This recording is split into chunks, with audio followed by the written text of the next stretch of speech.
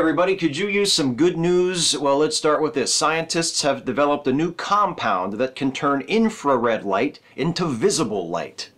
Researchers at the Philipp University of Marburg in Germany have developed a compound of tin and sulfur with a diamond-like structure that absorbs near-infrared light and emits visible light.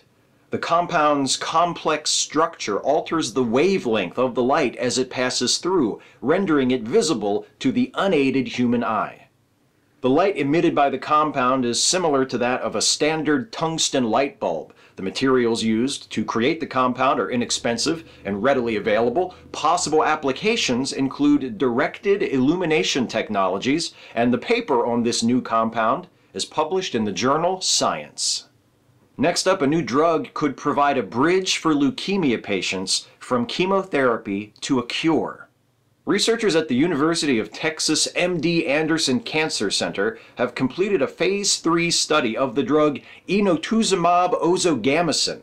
They found that relapsed acute lymphoblastic leukemia patients who received the drug were more likely to qualify for stem cell transplants than patients who did not receive the drug. The study found that 41% of those who received inotuzumab ozogamicin qualified for the transplants, compared to just 11% of those who did not receive the drug. Stem cell transplants can cure acute lymphoblastic leukemia, also known as ALL, but in order to qualify, a patient must be in complete remission. Inotuzumab ozogamicin works by targeting a protein found in 90% of ALL cells. The study found that patients who received the drug had a remission rate of 81% and higher overall survival rates compared to standard therapies. The study is published in the New England Journal of Medicine. And finally, researchers in Vienna are developing what could turn out to be the first effective vaccine against toxic shock syndrome.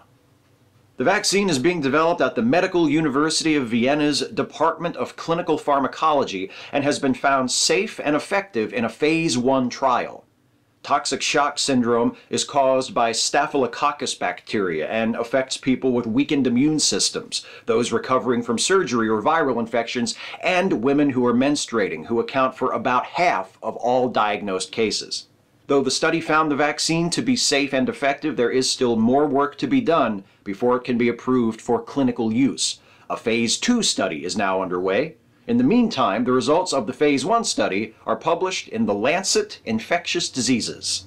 A new compound turns infrared light visible, a drug can help prepare leukemia patients for a curative treatment, and the first vaccine against toxic shock syndrome is being developed. That's the good news. Hey folks, we hope you enjoyed this video. If you did, please like, share, and subscribe. And also, please consider helping us to make more videos like this one by supporting this channel through Patreon. You can go to patreon.com/Steve Shives to become a patron. Thanks for watching.